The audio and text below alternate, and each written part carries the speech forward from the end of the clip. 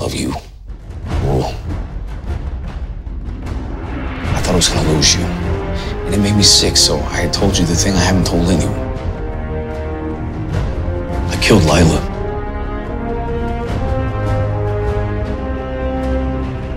What if it's mostly bad things? You killed an innocent girl. No, it's not okay. Do you think that's the type of person I want to love me? It's not. You know, I was never really sure if I actually loved him. I know about Lila, but now that he's gone, I need you. I did. What about when I needed you, huh? I called you over and over again.